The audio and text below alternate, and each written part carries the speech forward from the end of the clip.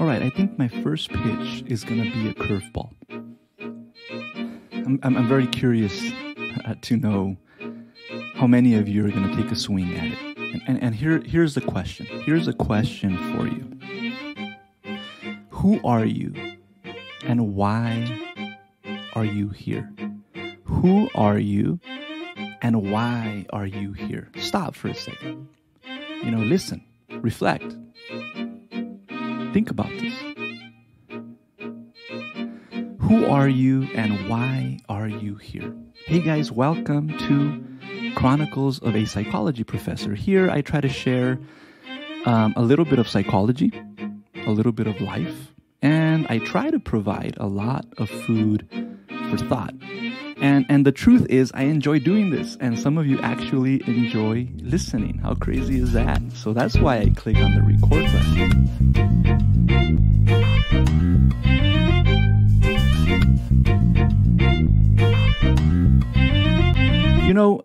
I recently heard this question as a part of a story about a rabbi named Akiva. Akiva was considered a master teacher. He was a scholar. And people would seek his guidance and his advice, when confronted with life's most difficult and challenging, questions and circumstances. And one day, thousands of years ago, Akiva was walking home and somehow, he got lost. One version of the story says that Akiva was so distracted by his own thoughts that he missed the path that led to his village. Another version of the story said that the night was very foggy and very dark, and that he didn't see the exit, and he simply kept on walking.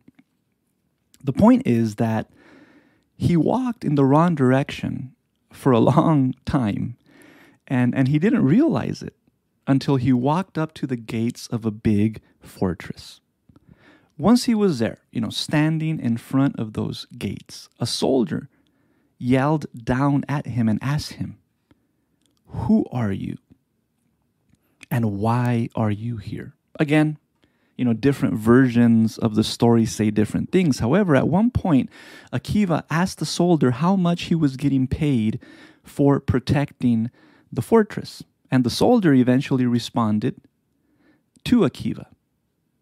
The soldier eventually told Akiva how much he was getting paid. At that time, Akiva told the soldier, "I will pay you double if you come home with me and ask me that same question every day. Who are you? And why are you here?" This is a very profound question about identity and purpose. It's a life-changing question once you embark on the journey of trying to answer it. It's frustrating, yep. It's also very satisfying, and it's probably a never-ending journey. At least that's kind of what it seems like to me. Who are you? And why are you here? Think about it.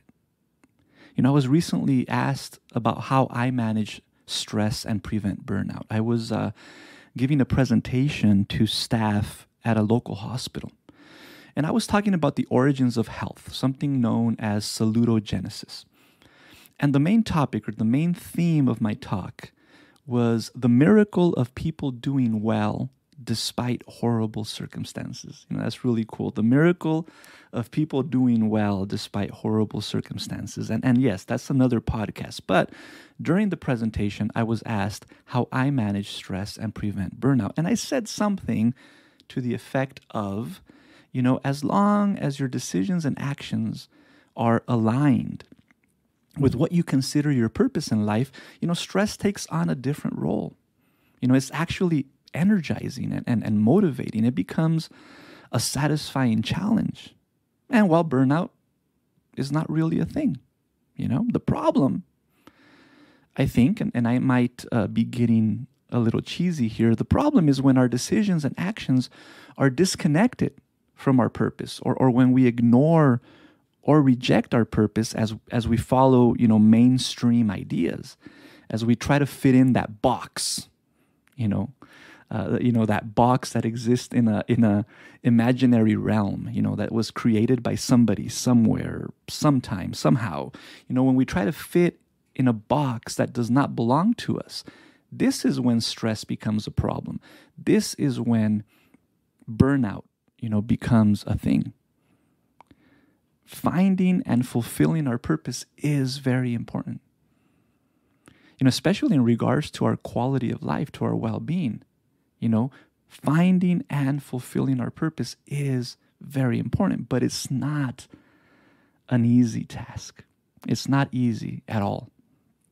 Just the other day, just last week, I was talking to a group of college freshmen, and when I spoke of purpose, I think I actually shared the story of Akiva. A couple of students kind of nodded their head and made it clear with their body language that they had no idea what their purpose was. They seemed kind of concerned, saying, "Oh, crap, I don't know what I'm doing here. I don't know why I'm here."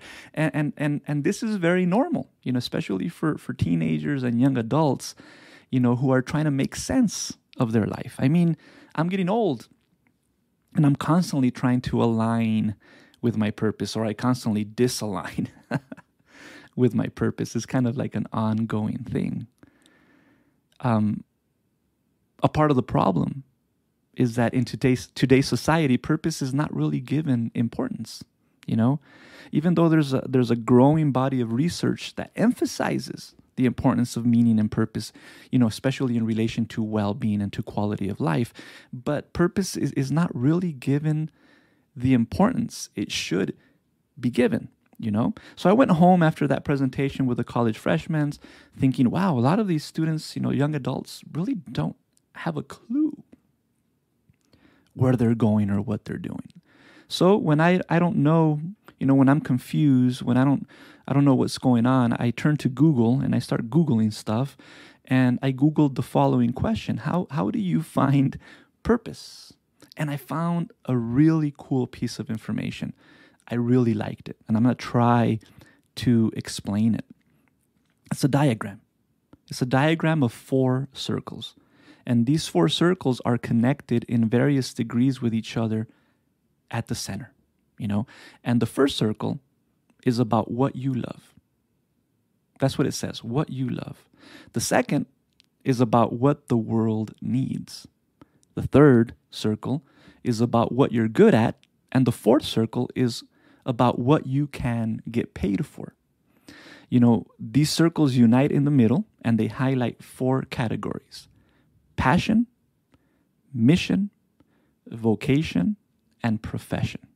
Passion is what you love. Mission is what the world needs. Vocation is what you're good at. And profession is what you can get paid for. And the diagram is a little more complex and beautiful than what I'm explaining. But what I get from it is that you find your purpose when all these things align, or when all these things touch each other. What you love, what the world needs, what you're good at, and what you can get paid for all come together. When you can live fulfilling your passion and mission and vocation and profession. Imagine finding a way of doing all these things together. Just imagine it for a second. Imagine making money, doing what you love and doing what you're good at, while giving the world something it needs or solving a problem faced by others. For me, the mission part is very important, because it's not just about what you love, it's not just about what you're good at, and it's not just about the money. If you just focus on these 3 things, it's kind of selfish. I think it's also about making the world a better place somehow, about giving, about helping, about doing something for others. And I think the mission is a very important and crucial part of purpose, of achieving satisfaction, of achieving well-being. Let me give you an example. Content creation. We're all into content creation. Now that we live in this digital age, it's all about creating and sharing good content. So think about it. You love doing it. It's your passion. Time flies when you're creating. and you're good at it. You have what it takes to create quality content, okay? And you create content that helps improve humanity in some way. I don't know, you educate people on important issues, you motivate, you inspire, in some way you heal others, You provide people with a way of improving their quality of life, and you make money. You make enough money to make a living. Think about it. This is really, really my goal in life, Do something that I love, do something that I'm good at, do something that helps others, and make money doing it. And just to dig a little deeper, let me ask you this. And ideally, you write down these questions. Whenever you have the time, come back to it. Write down the questions so that you can start working on finding the answers. Especially if you have no clue what's going on in your life right now. Write these questions down and start answering them. Here you go. Here are the 4 questions. What do you love doing? What are you good at? What problem can you help solve in the world? And how can you get paid for doing this? Find your passion, right? Your mission, your vocation, and your profession. Imagine that. Imagine that. What do you love doing? What are you good at? What problem can you help solve in the world? And how can you get paid for doing all this together? That right there, guys, is purpose. That right there is my goal. And that's probably your goal if you really think about it. As you know, I haven't recorded for a while. It's been quite a few months. and that's okay. I mean, I think the podcast police might think a little bit differently, but it's okay. You know why? Because there's a time to inspire, there's a time to transpire, and there's a time to expire. Think about this from a creative perspective. Sometimes, I'm very inspired. I have a lot to say. Creating and producing comes very easily. I feel good about myself. I feel good about what I have to say and what I have to give. I feel confident. Things just kind of flow. It feels very natural. Creating, producing, recording, doing this stuff just feels very natural. And I call this a time of inspiration. A time of inspiration. However, there are times when things aren't that easy. I struggle. I feel insecure. I feel inadequate. I can't find words. My ideas just escape me. Creating, producing, recording becomes a burden. I have to really push for things to happen. And it feels forced. And I call this a time for transpiration. Transpiration. Then there's a time when I'm just not getting anywhere. I'm just not accomplishing anything. And this is the time to stop. This is the time to disconnect, to let go, to walk away. A time to not create, not produce, not record. A time to put the pen and paper away. I don't know, to shut down the computer, to put the equipment away and turn off the light. And I call this a time for expiration. And I think this reflects a healthy creative process. Inspire, transpire, expire, repeat. Inspire, transpire, expire, repeat. Even when working on an essay, for example, there's a time when the ideas and the words, they flow easily. It feels almost automatic, Then there's a time when it's not that easy. You have to push and make an effort and really, really work hard.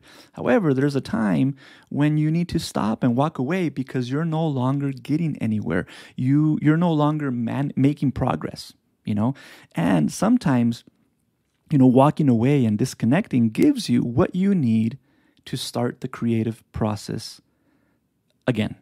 I don't know how many times I've wasted so much time staring at a blank computer screen, trying to force myself to write, But I'm also a witness to how, kind of stepping away for a while gets the creative juices going again. There's a time to inspire, to embrace inspiration. There's a time to transpire, to sweat through it. And there's a time to expire, to stop and walk away. Think about it from a weightlifting perspective. I'm not really good at weightlifting, although I really do enjoy it. When you start your set, the weight is very doable. It feels good. Towards the end of your set, it gets difficult, and you really, really need to push yourself to get it done. Then you stop, you rest, and you recover. I'm not an expert in growing muscle, but my understanding is that muscle grows during rest. Think about that and translate that to your life. The muscle grows during rest. I think creation happens during rest as well. And in any endeavor in life, this phrase reflects a healthy balance of activities. Inspire, transpire, expire, repeat. I don't think an overachieving mentality is healthy. You can't just keep on going and going and going, pushing and pushing and pushing, doing and doing and doing. Listen to this, guys. There's a difference between being persistent and being stubborn. Yes. There's a difference between being persistent and being stubborn. And this is an idea that I just started to explore. But I did a little bit of research, and I took down some notes. And here's what I think so far, about the difference between persistence and stubbornness. Here we go. Persistence keeps you moving. Stubbornness keeps you stuck. There you go. My first thought. Persistence keeps you moving. Stubbornness keeps you stuck. Persistence allows for change. You start walking in one direction, then realize it's not getting you to where you want to go, so you change directions. You change plans. You change strategies. If one thing doesn't work, you try another. Failure is not really a thing. There are only things that work and things that don't work. So failure is not really a thing. Some things work, some things don't work. And failures become lessons. Stubbornness, on the other hand, is rigid.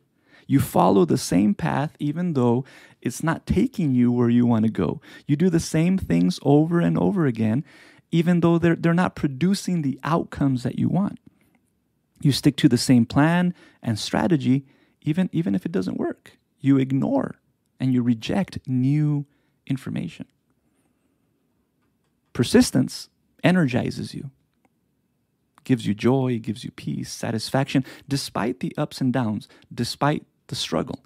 Persistence allows for moments of inspiration, moments of transpiration, and moments of expiration, right? Stubbornness turns you into a hamster, running in circles. You keep on pushing and going even though you aren't getting anywhere. Even though you're not achieving anything. Stubbornness is pretty insane if you think about it, because you keep on doing the same things over and over again, expecting different results. I think that burnout is fed by stubbornness.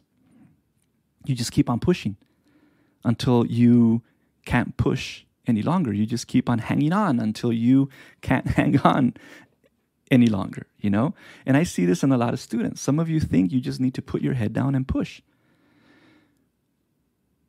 Then you get burnt out, you get fatigued, you get angry, you get frustrated, you start making bad decisions. Remember, persistence is about finding the balance between inspiration, transpiration, and expiration. I don't know, I might call this episode that way. Inspire, transpire, expire, repeat. Maybe, So here are some final thoughts here.